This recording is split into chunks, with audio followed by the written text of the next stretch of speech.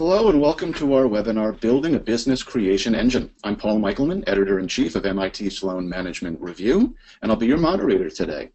This event will be recorded and will be available approximately 3 to 4 business days after the conclusion of the event. Today's slides will also be made available. We welcome your questions for our speakers today. To submit questions, please enter them in the chat box in the lower corner of your screen, or you can submit questions via Twitter using the hashtag MITSMR event. We'll get to as many questions as we possibly can. If you're having any audio difficulties using your computer, you can also call in by telephone or check the help link in the upper portion of your console. Our speakers today are Clayton M. Christensen, Kim B. Clark, Professor of Business Administration at Harvard Business School, and Derek Van Bever, Senior Lecturer in Business Administration at Harvard Business School, and Director of the Forum for Growth and Innovation. Our thanks go out to Harvard Business School Executive Education for their sponsorship of this webinar. And now on to our presentation. Over to you, Clay and Derek. Thank you very much, Paul. This is Derek Van Bever. I have Clay Christensen here to my left. And we're dialing in to you today from a very rainy HBS campus. So if you're not in Cambridge, count yourselves lucky. We are missing one of our co-authors this morning, Tom Bartman. He's a 2014 graduate of our MBA program here.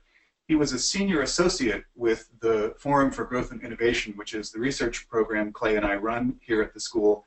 He is at McKinsey now, which has him fully occupied. But he was the lead investigator on this research, and we feel his absence and wish him well. We regard him as having defected to McKinsey. Exactly.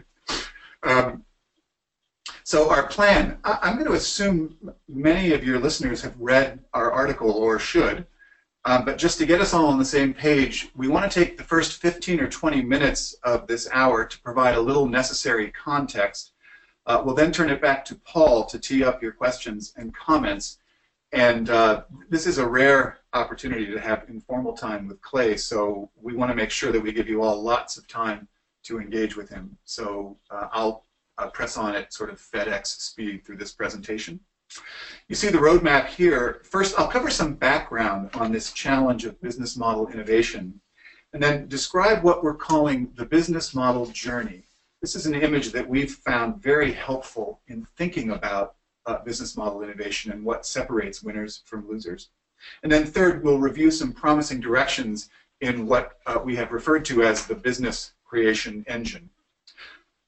So, to get underway, Tom started this research project the way that all good research projects should start, and that is with a terrific question. Why do the world's best companies fail so often when trying to create new businesses with unique business models? Some of the stories on this page are familiar. Why was Blockbuster unable to respond to Netflix? Why did Google fail in its attempts to build a social network? Why was GM unable to sustain the Saturn division? Why HP couldn't make its Helion cloud initiative go? Maybe those of you on this webinar have had similar disappointments. This is a very frustrating area, and it is certainly center of the desk for the CEO. The challenge here comes up in many of the CEO surveys that we reviewed out there.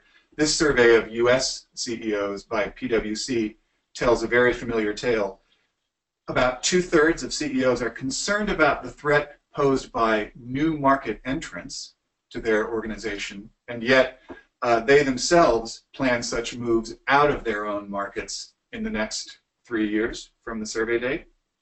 Problem is, this challenge is beating even the best of us. So, interesting finding from a BCG survey of its population of most innovative companies. Almost all have attempted some form of business model innovation, 94%, but we are just not very good at this. A quarter of us now are actively pursuing such innovations. So what is going on here? It's easy to see kind of what's not causing the problem. The organizations that we've talked about are rich in resources, smart people, analytics, motivation, and yet from industry to industry and around the world, this problem of failed innovation continues. And the conventional wisdom here, as often, is not terribly helpful. You know, there's tons of well-meaning advice out there. So, innovate close to the core. Proximity to your core matters to success. Hire for ambidexterity or create ambidextrous business units. Don't stray beyond close adjacencies. And of course, never become a conglomerate. This is all reasonable advice. These are reasonable cautions or stop signs. But the problem is that none of these prescriptions explains all of the anomalies that occur when companies are successful at innovating away from their core business, as Amazon and Microsoft have been, for example. So maybe we restate the question as, why are some companies able to create new growth businesses? And from where we sit, I can tell you this is our kind of problem. In our course here at HBS, which we call Building and Sustaining a Successful Enterprise, or BSSE in HBS shorthand, we teach our students to pay attention to anomalies like these that we've just seen, to develop better theories of what causes what to happen and why. At the bottom of the slide, one of Clay's characteristic quotes that we essentially engrave over the doorway of the classroom. It's as true here as it was for the theory of disruption. When the business world encounters an intractable management problem, it's a sign that there isn't yet a satisfactory theory for what's causing that problem and under what circumstances it can be overcome. During his time with us, Tom led an intensive study effort that had two components. First, a deep dive on 26 cases of attempted business model innovation that we could identify in the large company population, coding each of these along 20 dimensions to understand what separated winners from losers. Second, we brought 9 industry-leading companies struggling with this challenge to campus to share their own experiences with each other and to review and improve our findings. And as the title of our article suggests, we did learn some hard truths about business model innovation along the way. 2 that stand out are, first, business models are less flexible and become more rigid over time than we would like to believe. This isn't good or bad, it just is, and it's an important reality to understand. And then second, it's not the attributes of the innovator that principally drive success or failure, but rather the nature of the innovation being attempted.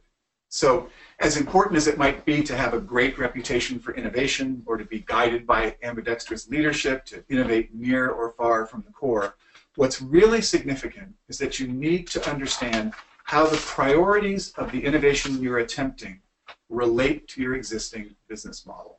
I'm going to go into that in a little more depth in a second, but that's the key question. A couple of frameworks from our course will be helpful here. First is our business model framework, which we explain in the article. One of the most basic factors complicating our understanding of business model innovation is that we don't have a common language or common framework for understanding what a business model is. And at HBS, we do not help with this problem. It seems like every course here has a favored framework. So the entrepreneurial management course has that framework you see on the left. The digital innovation faculty have this value creation, value capture model they favor. Our strategy course has that pyramidal shaped model that you see. Candidly, we do too. We have our own model, and not surprisingly, we happen to like ours better. But let me explain why.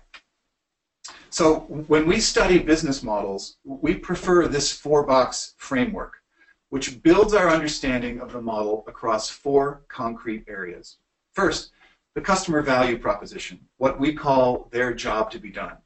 Second, the resources involved in the model, things, cash, people, IP, tangible assets. Third, processes, the ways in which the organization deploys those resources, the activities that it needs to be great at. And then finally, the profit formula, the way in which the organization generates revenue and profit and utilizes its assets. How do we make money in the way that we're structured to make money? Now, when we depict this model, we indicate the interdependence of all of these elements by connecting them with bidirectional arrows. In other words, to build a great model, you need to connect the dots among these 4 elements. And those connections tighten across time. They become harder to change. Ironically, the more successful you are, the harder it is to change your model. And once you understand the model, you can see that there are really two kinds of elements to it. Priorities, ours and the customers, and capabilities. So on the left, what we're trying to accomplish and how, using the capabilities on the right. Now, focusing in on that customer value proposition, we teach our students to express the value proposition using that phrase I mentioned a moment ago, as a job to be done.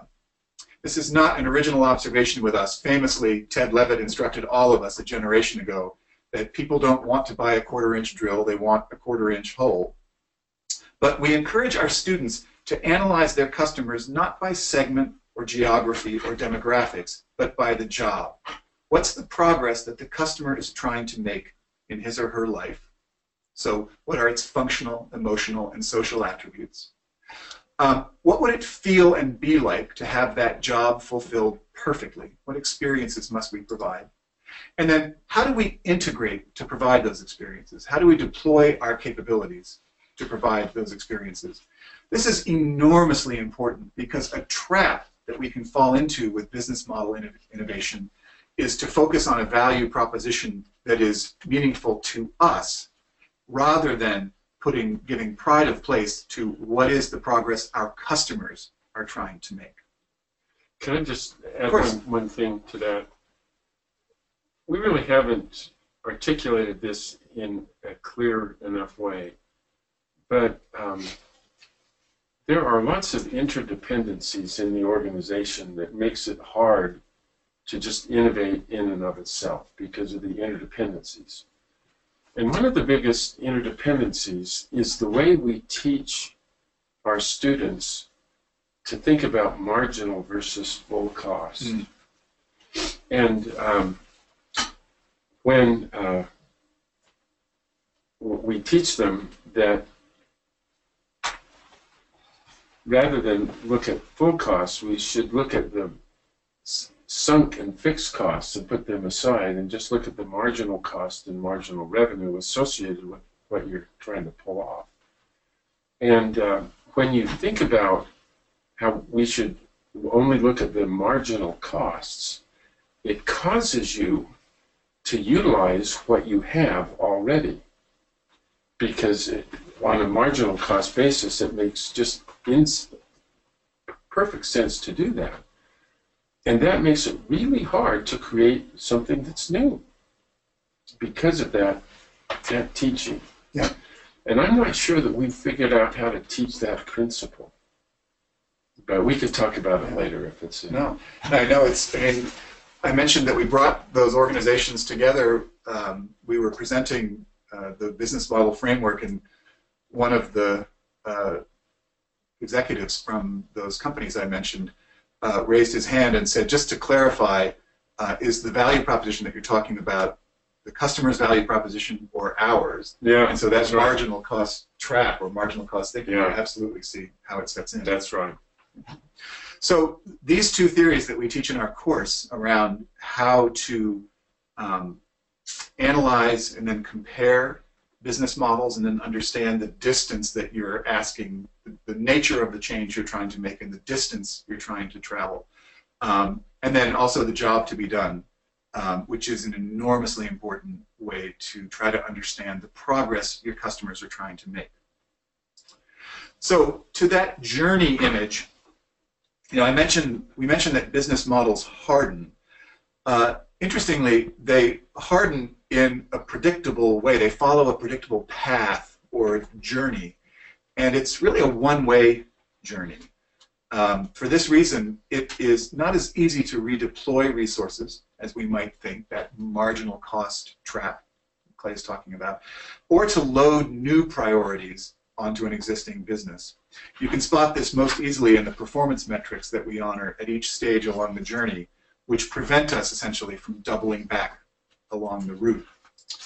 It's so certain, this journey, that we have this map wallpaper here. We're tempted to show you a map of the journey as we think about how business models develop. So this slide suggests that every successful business, if you are able to run the course, to stay the course, evolves along three discrete stages, from market creation to sustaining innovation, to efficiency innovation. Let me quickly go through each of those. So first, the moment of creation, the market-creating innovation.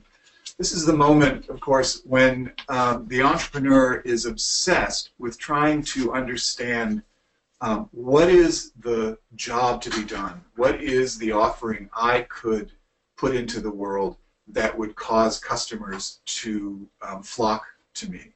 At the beginning, if you think about our four-box model, there are really two elements that are forming up there: the job to be done and the resource set that the entrepreneur brings with him or her to try to develop that early model.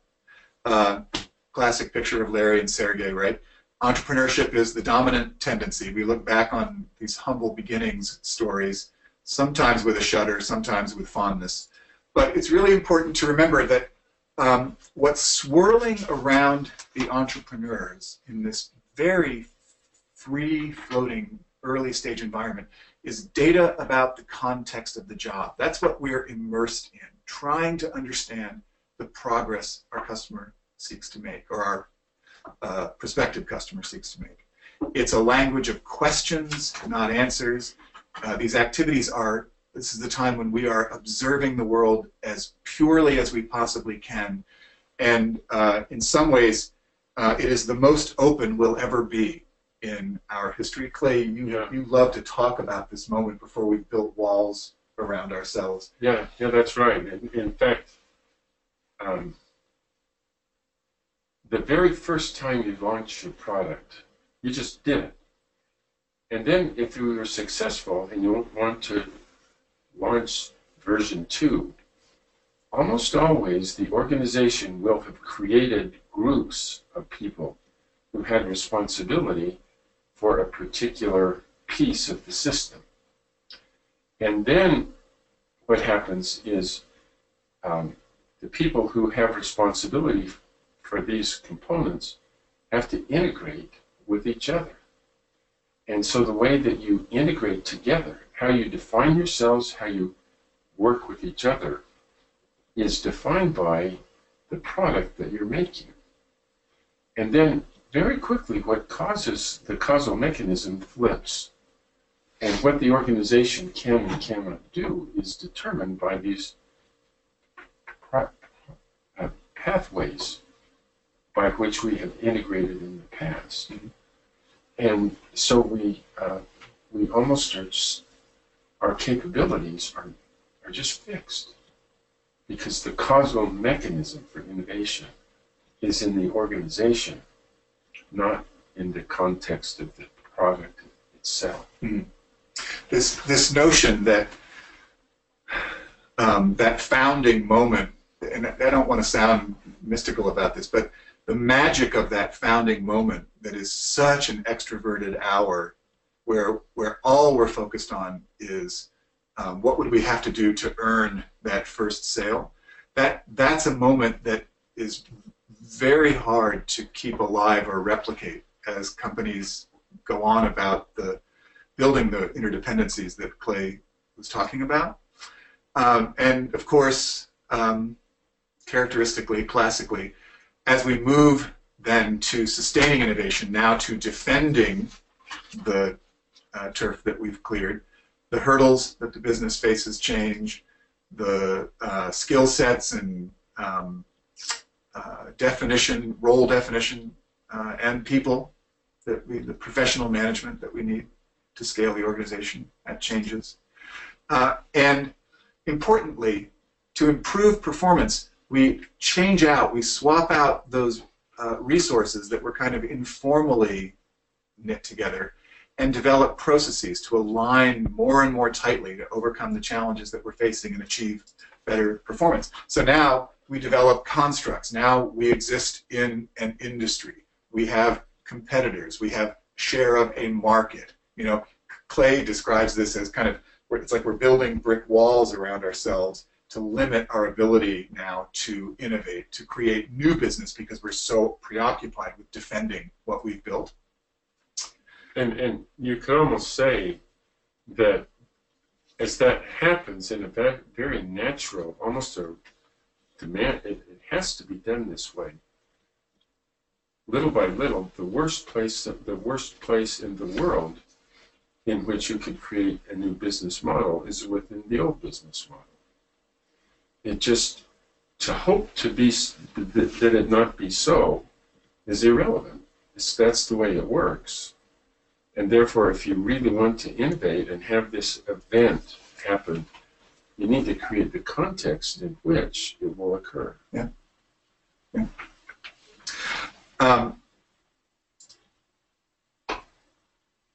And here's a kicker. When you're in this sustaining innovation phase, the metrics that we honor always beat the metrics of the prior phase. So the metrics now of market share and of revenue growth and of sustaining innovation, incremental improvement, always beats from a risk perspective the metrics of trying to discover a new job. It's always preferable from a risk management perspective to focus on the metrics now that we've led ourselves into. The natural conclusion of this journey is the move to efficiency innovation, where in a sense we shift from focusing on the income statement to focusing on the balance sheet and the absolute primacy of capital efficiency and all of the moves around downsizing, outsourcing, unintentionally political these days, but a very natural tendency in an established business. In a way, it is the destiny of a business to get to the efficiency innovation stage if it survives, and the manager's job now becomes not discovering new jobs in the world, not growing the franchise, but really delivering the numbers, delivering the bottom line performance. I had asked a student a couple of years ago, I said to the whole group, have any of you, before you came to HBS, had a position where you reported directly to a general manager? And there were a couple who actually had.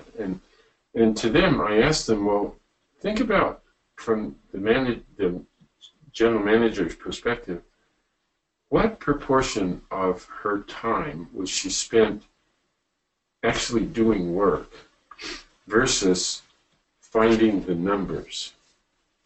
And one said about 70% of the time was spent finding the numbers. The other said 95% of the time. And so we'd have a meeting every week on Monday morning.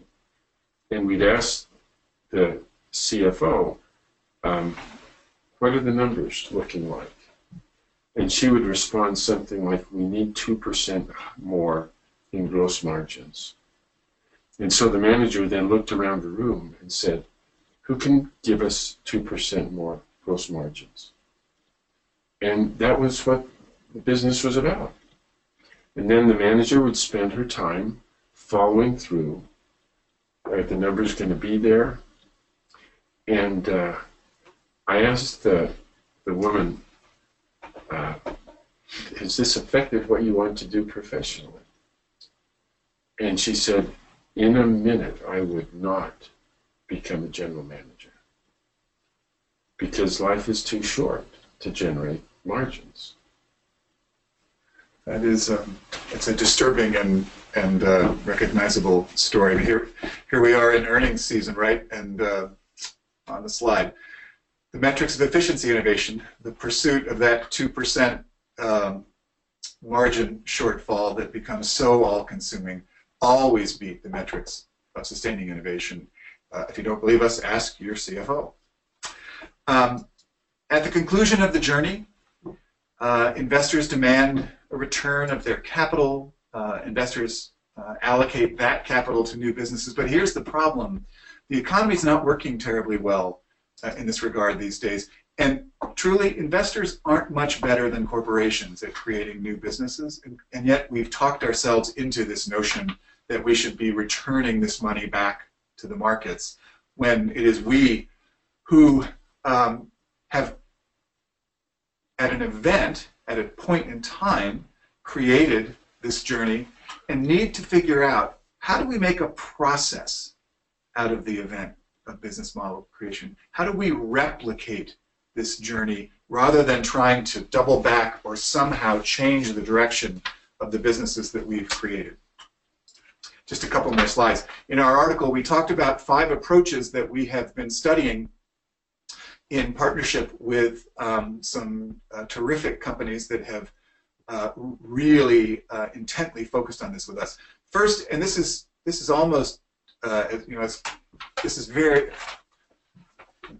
Clay has a phrase called "idiot simple," and this is such an important basic first step.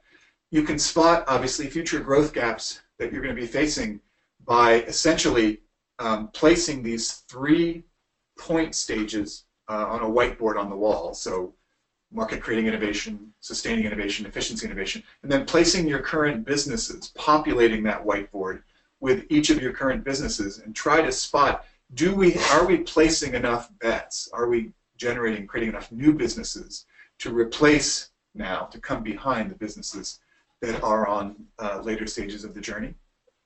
Second, start new businesses by exploring the job to be done for the customer. We should have put that on the slide. The job to be done for the customer, not for us. Third, run with potential disruptors of your business rather than being surprised. Put yourself in harm's way and kind of essentially place yourself in that ecosystem rather than looking at it from a distance.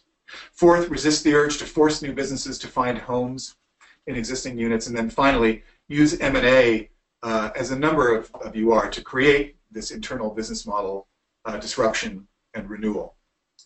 Some of the companies, some of the organizations we've been learning from and with, EMC had a marvelous federation structure that it used to build its own internal ecosystem inside the company. And Joe Tucci's been very kind in sharing with us his thoughts on that. We talk in the article about Daimler's creation of the Car2Go franchise, which was the first really differentiated challenge to Zipcar's primacy in this market.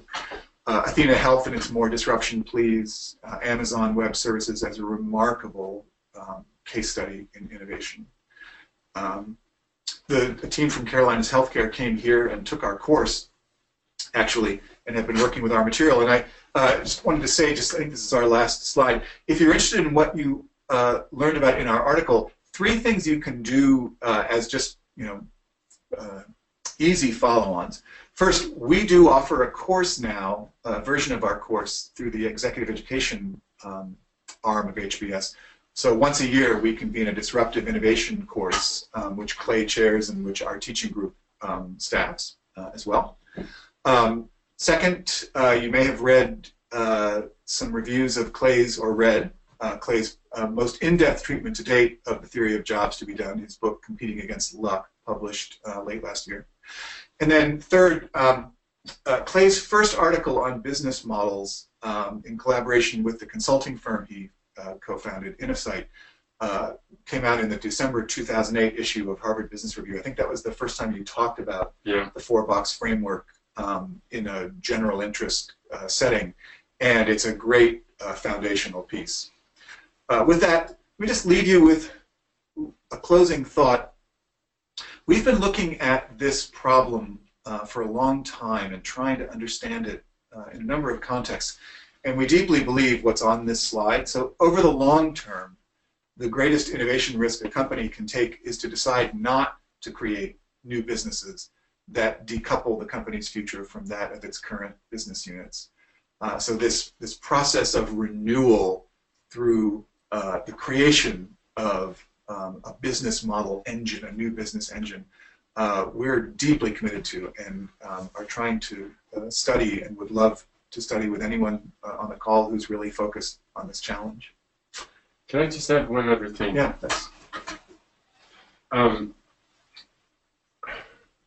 It disturbs us, I think, as we study these problems, that so many consultants and academics study this problem and say, well, this is what the successful companies do. If we do it the same way, we'll be successful too. And and then they do it that way and they're not successful, and so they just, and if you go back in the history of man's attempts to learn how to fly, it wasn't clear at the beginning whether man could fly or not, and so they did best practices research.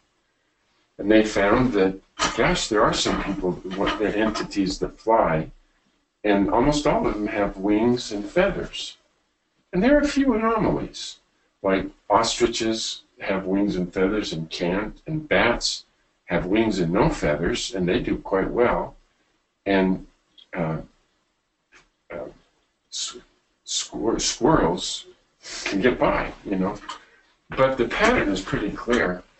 And so the way the innovators tried to learn how to fly was they fabricated wings and bulked up and strapped them on and went up into cathedral spires and jumped off and flapped really hard.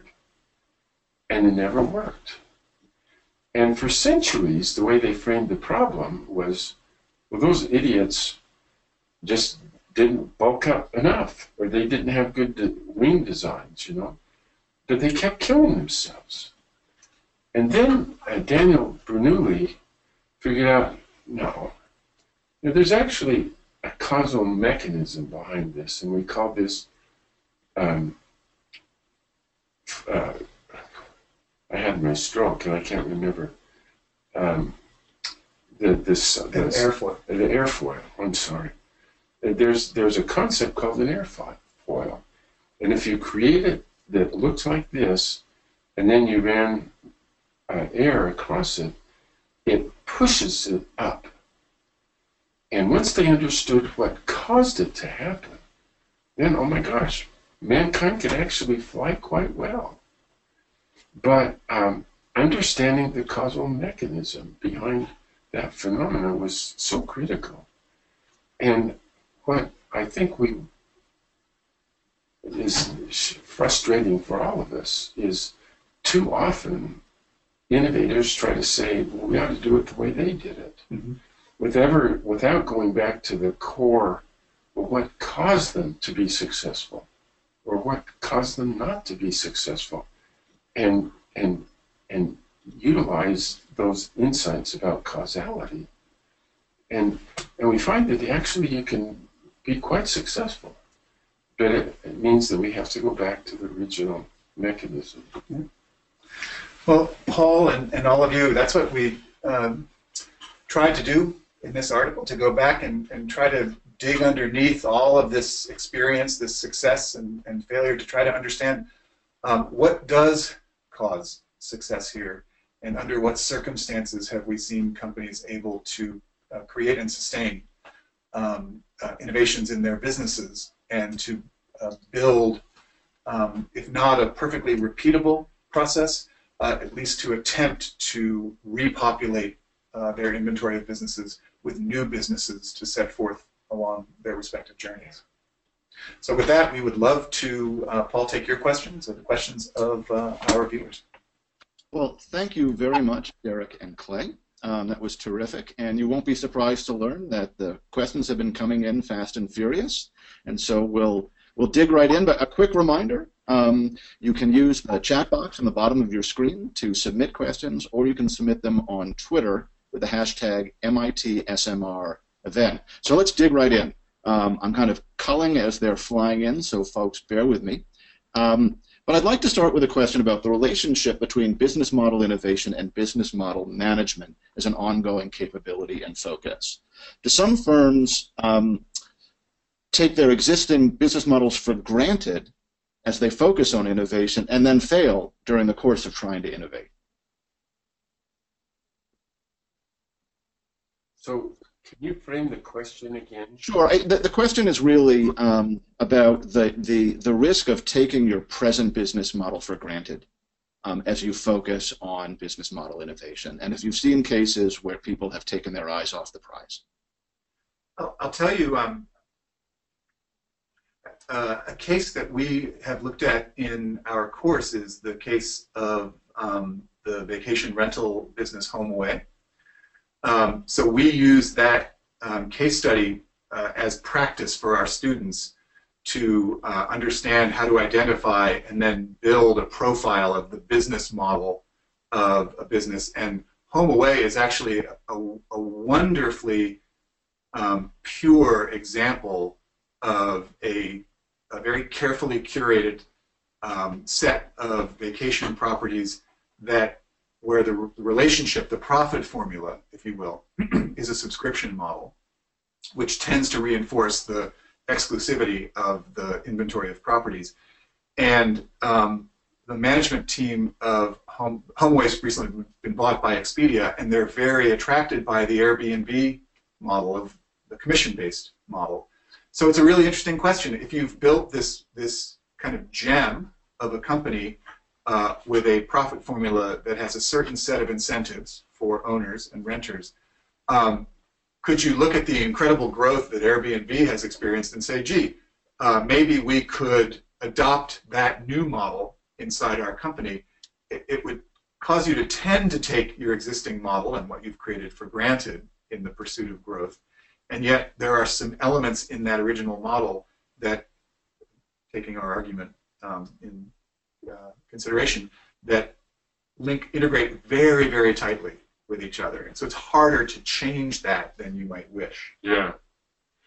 You know, if I go back to a slide that you had, that there are 4 factors that define what an organization can and cannot do.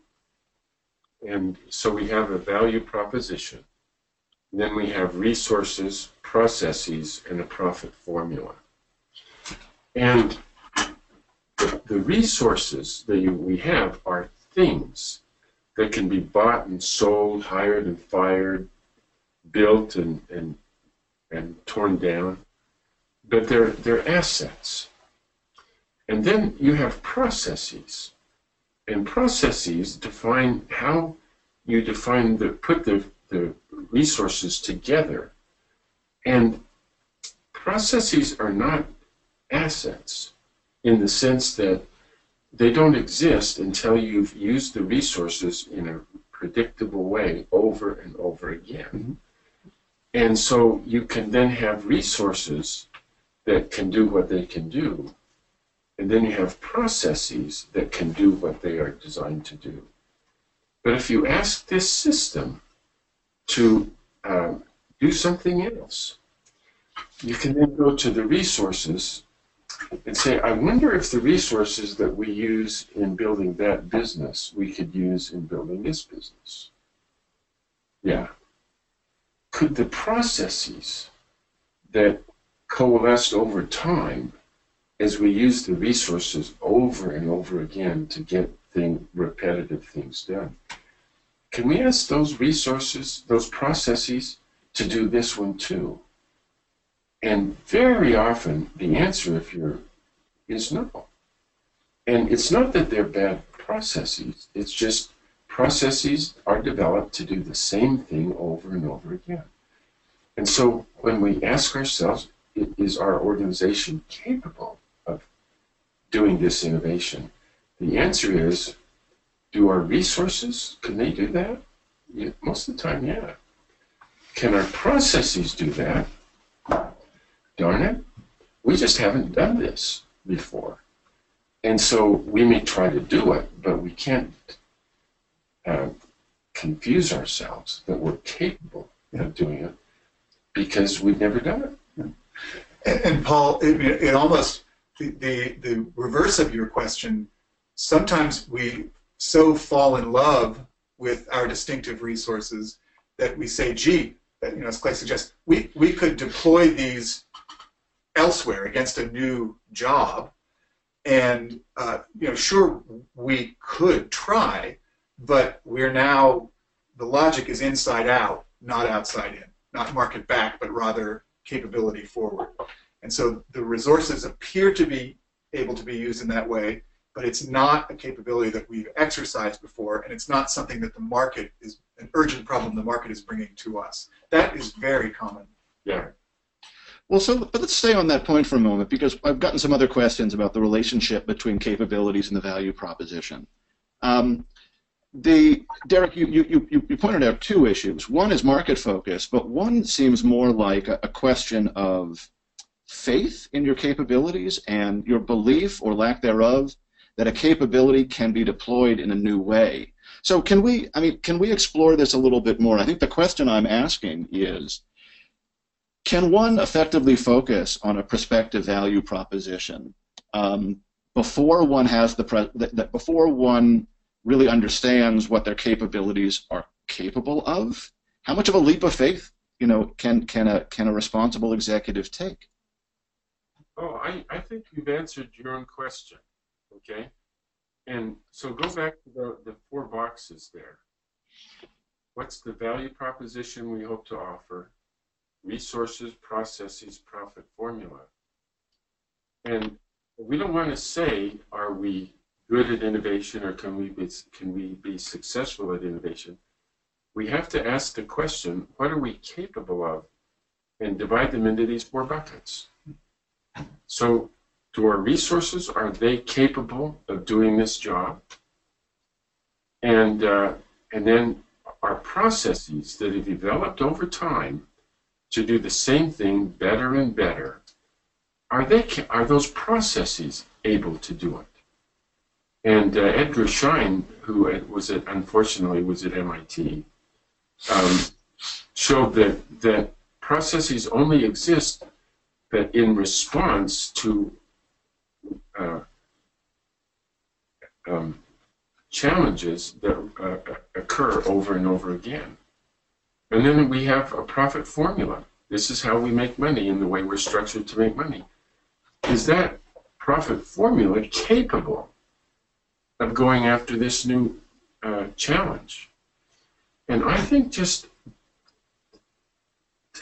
taking apart the question of can we be successful into these four buckets tells us what we're good at and what we can't do.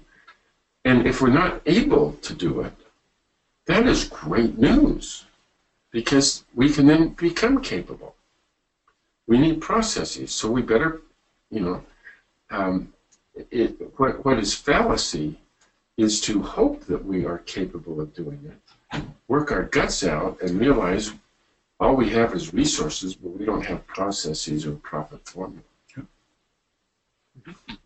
Thank you. There are a number of questions that have come in about the human element. So I'm paraphrasing, but you note that it's not the attributes of the innovator that principally drive the success or failure in business model innovation, but rather the nature of the innovation being attempted. But that would, on its surface, that appears to discount the human element. So surely not everyone is cut out for the challenges of business model innovation. So can you help us discern when the human element may in fact be a factor, especially in failure?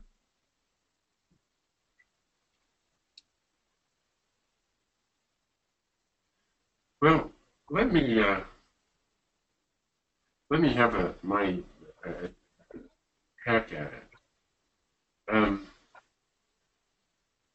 I don't mean to be on the same page, but can I go back to those four boxes? And what becomes, when the human element becomes debilitating, is when you have a person who is a resource to work in an organization who have processes, and those processes were not designed to do the challenge that the manager asked that person to do.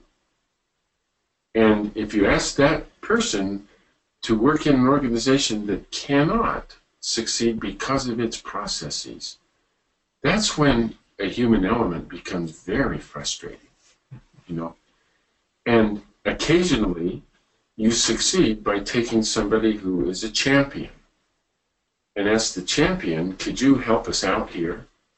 And the champion can then go through and try to push down the raw processes so that the resources can be successful. But the very fact that they need a champion means that the processes and the profit formula actually can't do the job. And therefore, we do workarounds. But I think that the human element if we can harness, if we have good processes that are designed to do the right thing in the situation we're challenging, if we're succeed at that, then the human element has a different problem, and that is everybody wants to innovate because our organization can actually be good at it. Paul, I'm thinking back to the conversations that we've had with that gang of 9 companies we've been learning with, and one thing that has really come out in so many ways, and those of your listeners who are involved in, say, leading a business model innovation effort inside their companies will recognize what I'm about to say. One of the reasons that we argue for the separation of these activities is that it is so common for the core business to regard the innovation as a threat, as an internal enemy, if you will. So let me get this straight. I'm generating income that we're going to give to you, and you're going to use that to start a new business that's going to one day take primacy over my business. And that makes sense to me. Why? That very human failing, that very logical from our perspective view, is something that needs to be managed very carefully, so that while that, to some extent, that rivalry is unavoidable, it can also be placed in context by a great leader and managed on both sides. That is a human failing, if you will, that we see come up over and over and over again in this terrain. I'd be curious if our viewers or listeners have experienced that in their own efforts. Well, my sense is based on some of the themes I'm seeing in the questions that they have. So I'm going to try to tie what you both just said to 2 other themes that have come in quite strongly. One is how to deal with failure, how to deal with overcoming failure in the pursuit of innovation, and the other are the challenges around measurement. Particularly with a larger organization, particularly with an organization that doesn't have a strong and well-known process for innovation, it's easy for the mature part of the organization to impose traditional measurements. And so when you think about the challenges of measuring progress and the inevitability that failure will be more common in the new than it is in the present, my sense is that that is a broad struggle among our listeners. And if you could speak to those challenges, I think that would be very helpful. I've got responses, but Clay, I'm sure you do too. Well, the biggest insight I have is that if innovation is hard for you guys, what you should do is quit your job and become a professor of business at a place like MIT or Harvard. And things will go just great for you. Because in our profession, we just have to talk, and you guys have to do stuff. So that's my input. I have a few others, if you go ahead. Two things. First of all, both of those questions, if those are coming in volume from your listeners, we're talking with the right crowd, because those are the questions that we deal with all the time with our students. And if you're not able to if you're not able to look at failure and say, what did we learn from this, and how do we build? Let's not make those mistakes again. But if we're making mistakes, we're pushing the envelope in the right way. I hate to invoke the image of an S-session meeting at Amazon again, but the idea that we learn from failure and then move on from failure is of course essential to innovation. And then second, the issue of metrics is a real. This is an area that we're very focused on trying to understand better.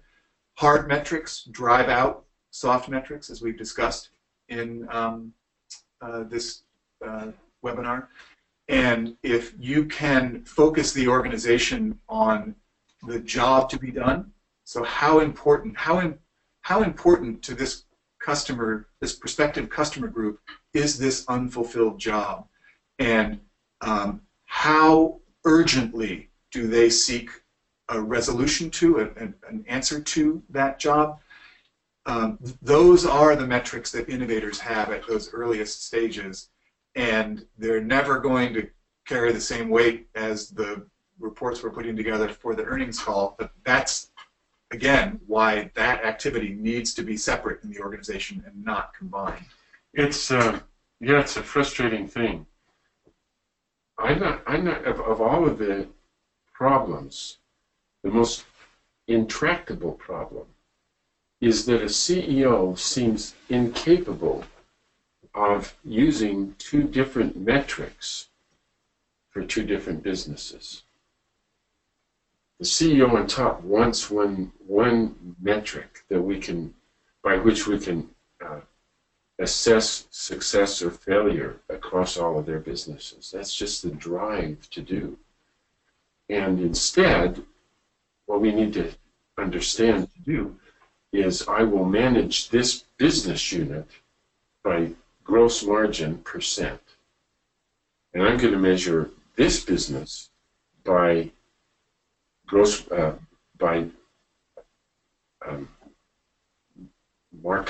market share, and we ought to have different metrics in different situations, and yet our CEOs want to use the same thing for every, and that's actually a key problem with innovation, is right on the CEO's door. Thank you. Another theme that's emerged in a few questions is whether or not the principles that you're describing and the recommendations you are making cross enterprise types, so particularly nonprofits, government organizations. At a high level, does your research suggest that these are equally applicable, or are there differences? Are you, when you're saying that, Paul, are you sitting in a building operated by MIT? I am indeed. Yes, and we are at Harvard, and we're all experiencing absolutely everything that we've talked about, and even more so. Are we losing? When you look at who our students, where do they come from? Fewer and fewer of them are coming from the United States. And why is that? Well, we could say that people who come in from abroad are smarter than the Americans. I'm not sure that that's true. I think that what's going on at MIT and HBS is that they found better ways to get their education, and they don't have to come to our schools to pay all of that money, and we're just in the middle of all of this, and our faculty don't seem to be interested. So I think it works. We haven't yet applied it to the new president in America, but for almost everything else that we've seen, the principles that we've talked about are universally applicable. Thank you. Another question that's been asked in a few different forms is a request for you to help us to understand where kind of recharging a business model or tweaking a business model ends and business model innovation or a truly new business model begins. Even as we're coming up towards the end of our hour, I wonder if there are some pointers, or if there's even an easy answer to that question. Well, one of the things that we've been really studying recently is the seam, if you will, between the sustaining innovation phase and the efficiency innovation phase. So I think a really good marker, if we're trying to understand where are we on this journey, as we look at the innovations that are gaining impetus in the organization, that are getting funded, that are that we're enacting, are these revenue-oriented or profit-oriented? Are we still, in other words, expanding our share of this market, Or are we now at the stage of shifting to how do we increase the profitability from the franchise that we've built? Which is a very natural and predictable stage. And right at that seam, you'll find what people have called twofers. So a sustaining innovation that improves our product position and saves money. And so it's very common. As you start to see more of those, you start to see that shift taking place. So that we've been studying a little carefully because it's interesting to us to understand when that shift sets in. Does that help? Is that? It does. I mean, I think it's a question that seems perhaps simpler on when written than there is a simple response. But my gut is that seeing this question come up in a few different places is some of this just has to do with the language that you're using in the organization. And there's an easy trap organizations can fall into on debating whether something is innovation or not.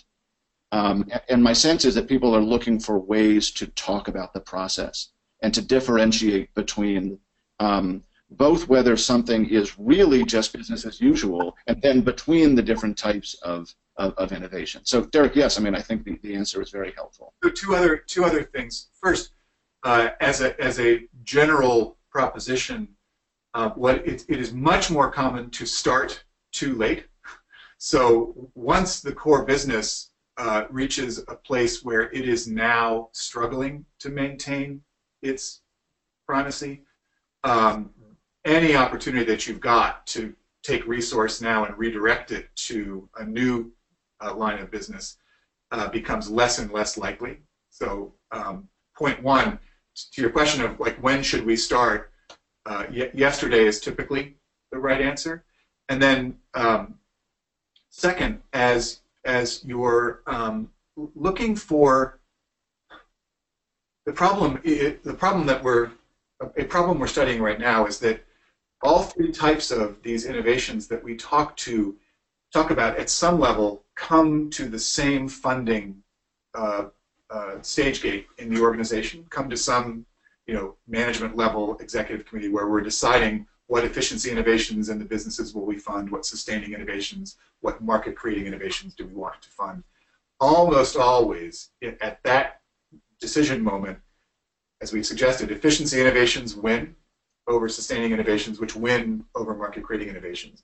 So as you look at your own resource allocation process, if you see a systematic bias away from creating new businesses and toward exploiting or extending the journey of existing businesses, that's a really important marker to call out because it's right in the short term and very wrong in the long term. Yeah. Thank you. I need to jump in as we are just on the very top of the hour. So first, I want to thank all of our participants today, our listeners today. You delivered an overwhelming array of fantastic questions, and we apologize for getting to only a small number of them, but your questions were hugely valuable. I want to remind everyone, or let everyone know that you'll be receiving a survey in the next few days and would really appreciate hearing your feedback. Thank you again to our presenters, Clayton M. Christensen, Kim B. Clark, Professor of Business Administration at Harvard Business School, and Derek Van Bever, Senior Lecturer at Harvard Business School and Director of the Forum for Growth and Innovation.